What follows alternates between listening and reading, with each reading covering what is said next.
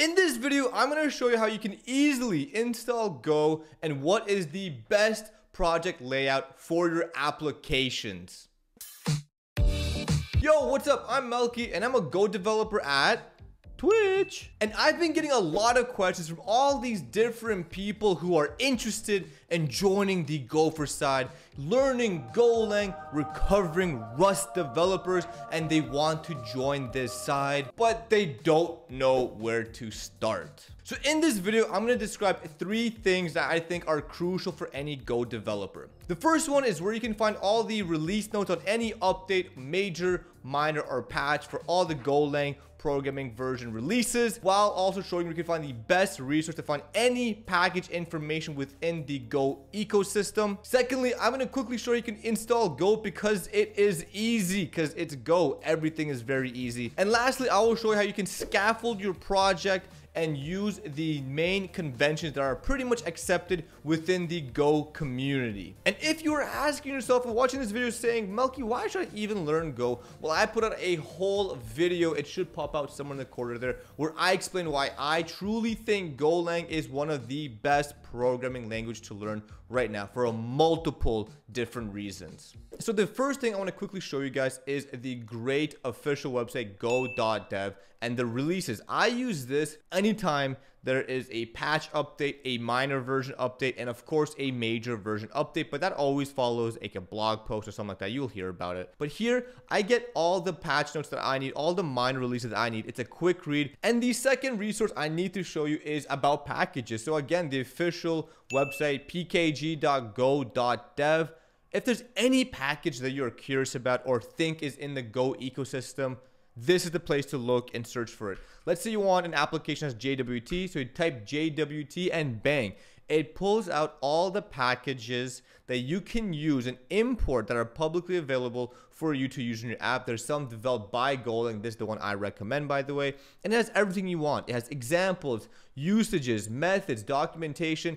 It's all here, all for you to peruse and enjoy. And it's just so awesome that you don't need any other website to see weekly downloads or imports or anything like that. You can just type and go to the official website, find what you need, and move on with your life. All right, cool. So you're saying this is great, the websites are awesome, but how do I install this? Well, luckily for you, again, all you gotta do is go to the official website, go.dev/doc/install. You click this big blue button that says download, and it shows you the major, minor, and patch note version 1.20.6. You click it. I already have it downloaded. Then you follow the instructions. If you're on Windows or Mac or Linux, which I am because I use Ubuntu, you just follow the instructions. So for example, this one is remove any previous Go installations and run this command using sudo. So I'm just going to go ahead, yoink that. I'm going to open up my terminal, and you can already see I do not have Go installed. So then I just run Go, run the command, and bing, bang, doodle sauce, I will have it. But before I do,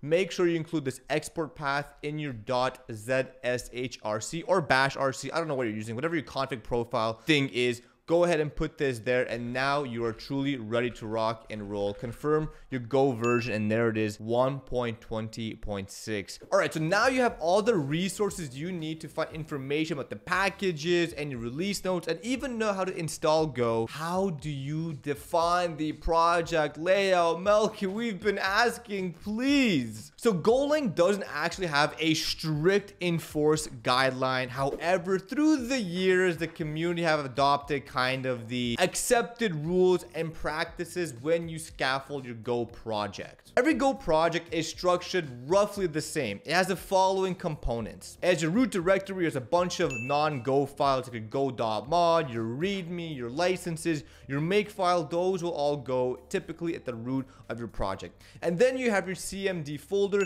which contains the subdirectory of your application. Now within the subdirectory, there's going to be a main.go file, and this is the most important file of your entire application because it's the entry point. This is where all that logic that you will write in every other folder gets imported and used and executed in your main.go. Then you have your /internal and /package folders, and these basically serve the same purpose. They hold the core logic of your application, your business logic. Internal and package will hold things like your client, your data, your validators, your middleware, all of that, and that will be imported throughout your application and to your main.go file.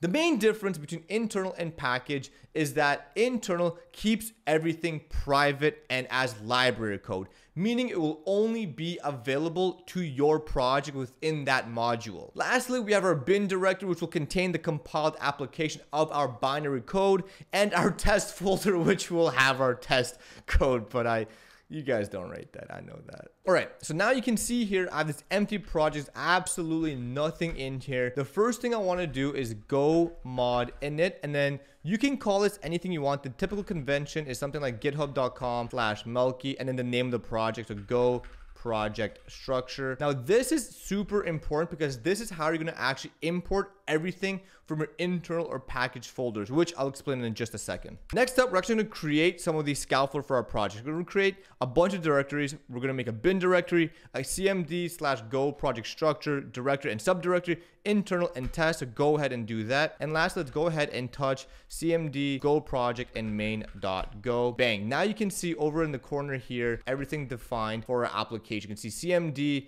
internal, test, go, and makefile. So this is the basic layout and scaffold for your Go application. So when you open up main.go, it's going to start airing out. The thing you just need to do is declare package main, and you're going to be fine. So just declare that, and now we can start working on other things. In this video, I'm going to create a simple API that you can curl and server and Go, and I'm going to actually declare all the routes, all the handler functions within the internal subfolder under a route subdirectory. So if we go back into our terminal and cd into internal, it's going to be empty. I'm just going to clear this. I'm going to actually create a new directory called routes, and then I'm going to go cd into route and then touch routes.go. Okay, so you can see here I quickly wrote some code from my routes.go file. All this does is it's using the internal packaging from the internal Go library, and it's just declaring a new router which has two routes here. One is the home route, which goes to index handler. All it does is says welcome to the home page. Line 5, I have /API/data,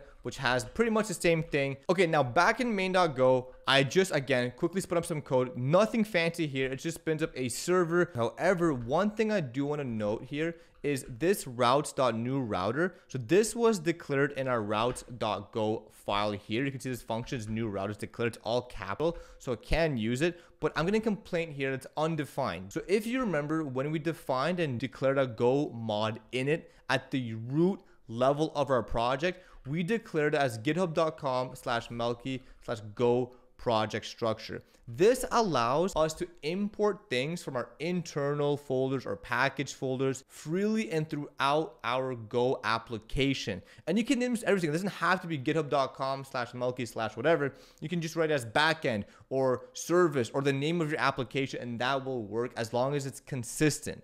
And this is a very strong point because Golang doesn't have the concept of relative imports. It all comes from your go.mod, which is typically declared at the root level of your project. So now let's test this function out. So if you go run/cmd go project structure, you can see here server listing on localhost 8080, which basically says that, you know, this main function works. So now let's curl it. So I can open up a new terminal and type in curl localhost 8080 API/data, run that, and there you go. Some data from the API. Super easy. Nothing to it, and that just showcases how you can actually import logic or business logic into your main.go. When you are creating your Go projects, there's a few things to keep in mind, and I try to look at these 5 main concepts. The first one is keep your binaries and libraries very separate. That kind of rhymed. Like I explained, the importance of the internal and package folders is that's where you have the crux of your logic that gets imported into your main.go, and that gets compiled into binary code. The second point I want to discuss is avoid nested packages. Keep the packages flat. And what do I mean by that? Well, if you're using internal and you have, like I said, the routes.go, put that in a routes subdirectory. So it's internal routes.go. Do not nest it. If you have something else that goes with routes, do not make a separate directory. Just add a different file within the routes subdirectory, even add it to the routes.go file that you already have. The third one is pretty simple. Keep your package names descriptive. So if you have routes, make it routes.go, make it easy to read, easy to follow. If a subdirectory called lambdas, then you should have the following lambda files, very easy to follow and very easy to use within your main.go or anywhere else in your Go project. The fourth one I already talked about is put your non-Go files at the root of your project, like make files, like licenses, anything like that. Keep those at the root of your project. Sometimes there are exceptions, but typically the best rule of thumb, keep that at the root. And lastly, keep your test in a separate folder. I can't even say that with a straight face. I know you guys don't test. I know you. You guys don't do any testing. I don't even need to talk about this. That was a waste of a folder created. So I hope you guys enjoyed this video. Let me know what you think of all this Go content. Are you enjoying it? Are you liking it? Is there something you want to see me make with Go? Anything you want me to explain? Any concept you want me to go deeper into? I thoroughly enjoy making these videos, and I hope you guys enjoy watching them. And if you do, make sure you comment, like, and subscribe. We are so close to 5K subscribers. But as always, you guys have to make sure you write some Go code tonight. And lastly, and you guys all remember this one, you gotta pow it.